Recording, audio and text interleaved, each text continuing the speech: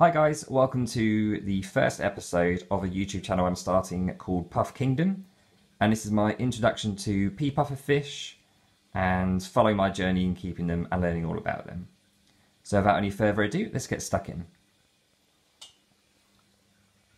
So first thing I want to talk about is the size of the tank for these guys. Some people say that you can keep them in a 5 gallon for one and then 3 gallons for every pea puffer after that. And some people say 10 gallons for one, and then an extra pea puffer for every 3 gallons after that, or it depends on the filtration. For me, this tank is a 40 gallon tank, and I've got 8 pea puffers in here, as well as 4 Amano shrimp, which I'll come to later. And for me, that's plenty of space, because these guys, they've got enough space to do their own thing, chill out. They've also got, you know, if there's a bit of temperament issues, they get chased a little bit, they've got plenty of places to go and hide or go and search as well and get away from each other, so they have their own space. The next thing I want to talk about is the setup of the tank. So what pea puffers need is a lot of plants. What I started with here when I first got the tank was probably about 4 plants, which look nice, but it's not really enough for them. So I've now got 2 of these Java ferns, one here and one up here.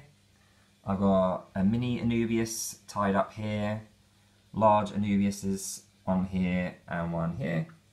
And I got this plant, I can't remember what this one's called now, I got this from the local fish store. So if anyone knows what this is called, please comment underneath the video and let me know what this one is. That one is for under the substrate for the root system. Which brings me to these guys and how they're attached. Now, because I don't have much of an idea on plants when I first started out, I wanted to get ones that I could stick to the wood, so that they didn't need to actually be in a substrate to get the nutritions. So these guys are all clipped, as you can see here, with the metal clips they came in, or tied up with bands. So as soon as these guys start to root in, I'll take these off, and they'll start growing and multiplying on the woods. The other plants I have here is Java moss, which has grown out quite nicely. It looks a bit messy, to be honest, but I quite like that natural look.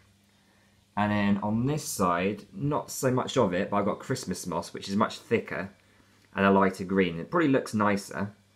Maybe I should get more of that, to be honest. It looks really good. And I got spiderwood in here. So I've got a few different pieces. There's a big cave here, which is one piece, the branch over, which is another. This tree is actually made up of one ground piece, which has got lots of sort of kind of almost spider legs growing off of it. And then it's got a taller piece at the top, which I've attached the other plants to make it almost like a big tree effect with some moss on there as well. The moss I've attached with super glue. Now super glue is non-toxic once it's dried, so you can, before you put the wood in, super glue the plants as you please. And then once it's dried, you can put them straight in the tank, and they look fantastic. Especially if you look at this cave here, it looks nice and natural. The pea puffers absolutely love exploring it. These pea puffers are very, very active, as you can see. They don't really stop. So in your tank, you want lots and lots of them to explore, a few places for them to hide, and you really want to make sure that these guys can entertain themselves. Oh, we've seen a bit of aggression there. You can want to see these guys entertain themselves as much as possible. So we've got roots under here. You can see this puffer, if he comes out of here any second now. Nope, you can hide under there. There he is. So as you can see, they really do explore every nook and cranny. Even underneath this tree, you've got a bit of a gap for them to go under as well and have a look around, which they certainly do. And they're very personable as well. They're really brilliant fish to keep. They're kind of almost like having a pack of little terriers or something. They're very confident fish. When I put my hand in there to do water changes when I'm moving things around, they'll often come right near to my hand and look at what I'm doing. And they're very curious, really curious. So yeah, you want to make sure there's plenty for them to do, plenty of them to have a look around at, to keep themselves entertained. So next up is a little bit of, I suppose, facts about them. These guys are from India, so they need warm waters. The temperature that I got this at is around 26 degrees. So you can have them at, I'd say probably between 22 at the very coolest, up to 28, although they have been known to be in warmer temperatures around 30 in the wild. They need slow moving water, so that's why my tank filter, an Eheim filter, whilst it's quite powerful, I got it facing the glass, so it's not actually blasting them around the tank. So they get plenty of aeration and oxidization in the tank. without being blasted around. So that brings me to pH, and the pH on these guys, I would say between 7 and 8 is probably the kind of pH that you want. I've got around 7.5, I believe, when I tested it a couple of days ago, so that's kind of ideal if you can get it around 7.5, but between 7 and 8 you should be fine. And yes, temperature, I've got this around 26 to keep it nice and warm for them as well. Now, food for these guys, they can be a little bit picky, and they're all different. So when I got these guys a month ago, 7 of them were eating absolutely fine, but 1 of them wouldn't eat for a week and a half. So I was getting a bit worried about him. He's getting a bit skinnier. It's not this one here, but he was getting a bit skinnier. So after a week and a half, I decided to buy live bloodworms. I was feeding them frozen bloodworms, switched to live, and all of a sudden he would eat them. So you have to make sure that you do have a variety of food, because you're not necessarily going to have all the puffers wanting to eat the same thing, which is a bit annoying. But at the same time, it's good for them because they're going to get a bit of variety. You can also feed them on things like brine shrimp, which aren't necessarily the most healthy things for these guys because they're quite fatty foods. They're not particularly nutritional for them. But you can feed it to them from time to time. That's no problem at all. You've got other things like Daphnia, which are great. Tiny, tiny little living creatures that they can feed on, and then they can stay in the water for a while as well, which I've learned. And snails. Snails is a big one for these guys. You don't actually, there's an Armano shrimp there. You don't actually need snails as such to keep their beaks trim, because these, oh, this guy is looking like he wants to have a little nibble. But as you can see, the Armano shrimp are very quick. That's actually the first time I've seen him go for one in ages, which is interesting. But generally they do leave them alone. That's a bit of a one-off. I've not seen that for a long, long time. Yes, but for food, snails are really, really good. If you can get like a small tank where you're breeding them, that would be ideal, really. So you'd have to keep going and buying them or buying them online, because you can buy them off eBay and places like that. So that's really, really good. If you haven't got a local fish store near you and you're wondering how you're going to get snails, eBay's a great place. People breed them and sell them there, and you can get them delivered straight to your door, which is ideal. And yeah, you can set up a little basic tank. Just put some bits of food in there for the snails to make sure that they're eating, change the water regularly, and you'll have a free food source for these pufferfish. Yes, that's a really, really handy thing to have if you can do it. Not everyone can. So that brings me to their sort of proper name, as it will. These are pea puffers. You see them called dwarf puffers as well, or pygmy puffers. But their scientific name, and I'll probably get this wrong, so the pronunciation police will be all over me on this one. I'm sure it is Carinatotrodon travancorium. Now that's probably been pronounced horrifically, but that's what it is. So deal with it. Hooray. And that is their name. So like I say, they're from India, slow-moving waters, warm waters, and that'll keep them really, really happy if you can get those parameters set up straight away. Because these guys, they're actually quite hardy. Given that they're small fish, they're pretty hardy fish. So I wouldn't really stress too much if the temperature changes slightly. They'll deal with it pretty well, and that makes them that's another good reason why these fish are so brilliant to keep. This one's doing a bit of modelling for you there. Now, sexing with these pufferfish is actually pretty easy once they get to adult size. So when you get them first off, you're probably not going to know really whether these guys are females or males.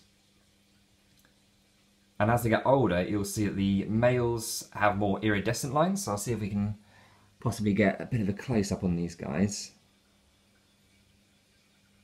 No, you can't really see on this one so much. But there is one called Gerald.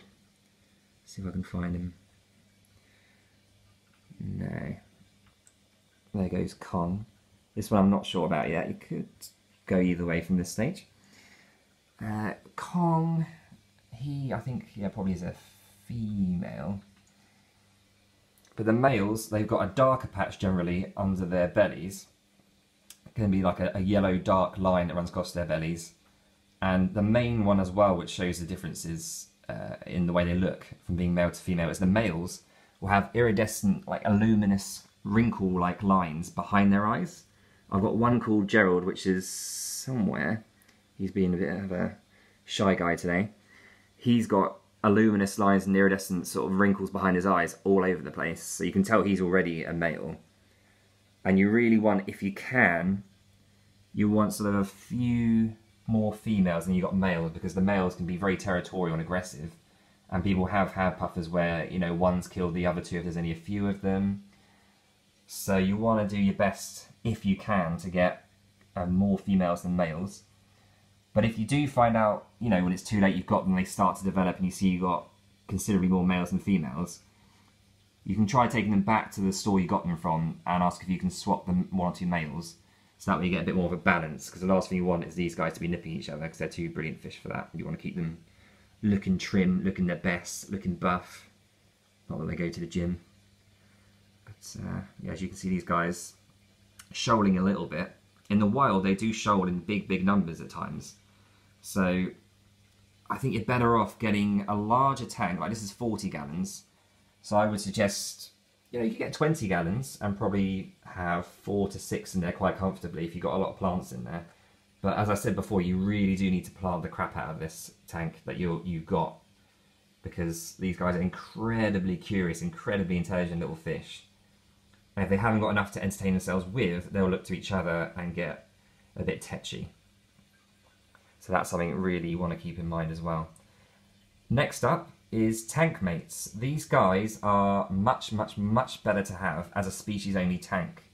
So I would suggest not putting them with other fish. There are a few that have been known to work. The Otocinclus, which is an algae eater, that has actually had quite a lot of success, I believe, with people keeping them. But you want to have an established tank that's been running for maybe 2 months before you get them, because Otocinclus, due to the way they're caught as well, with I suppose poisons in the water to bring them up to the surface, they're quite, I guess, kind of tender fish, if you will, for lack of a better word, and they can die pretty easy if the water temperatures change quite a lot, or there's just a bit of a stir and change in their environment. They're quite temperamental fish. But if you've got a tank that's well established, Otocinclus can be good with these guys. But again, you want to have it really well planted, so that these guys have got lots of things to do to keep themselves occupied. Amano shrimp are what I have in here, so if I can get one for you. This guy up here, moving around the band, I've got this, see one there swim by. Amano shrimp, they get to around 2 inches, I believe. So these guys, the pufferfish sometimes have a look at them, as you've seen, you know, one tried to nip it earlier on, but by the time they get anywhere near it, the shrimp are gone, so the puffers have learned they're not food. And you want to have them near enough to adult size as possible. If you get baby ones, I think the chances are the puffers are going to tear into pieces, to be perfectly honest with you. But if you get them pretty big, that's Gerald actually with the iridescent lines. You can maybe see on the back of his body there. So this one is a male. You see behind the eyes as well, the iridescent lines. So this guy's definitely a male already. He's the one that you can definitely tell so far. But yeah, Amano shrimp are brilliant. Snails are basically going to be food. So, you know, you can feed them ramshorn snails, you can feed them pond snails, I believe Malaysian trumpet snails as well, which are, you know, harder shelled than Malaysian trumpet snails, but, you know, they can eat the soft parts mainly, so that's not too bad for them. And also Malaysian trumpet snails stir up the sand, so it's good as well for the tank. So yeah, that just about wraps up my video for the introduction to pea puffers. I wanted to do a video basically that collated all the information I got whilst looking out for these guys and how to look after them. So yeah, Amano shrimp shown off here. So I wanted to put all of these bits of research that I've got into one video, so it saves you the hassle of having to do all the research I did. Naturally, there's always stuff to learn on these guys, but I hope that you've really enjoyed this video. And yeah, thank you so much. Like and subscribe if you enjoyed it, and we'll see you again soon. We'll do a new video every month.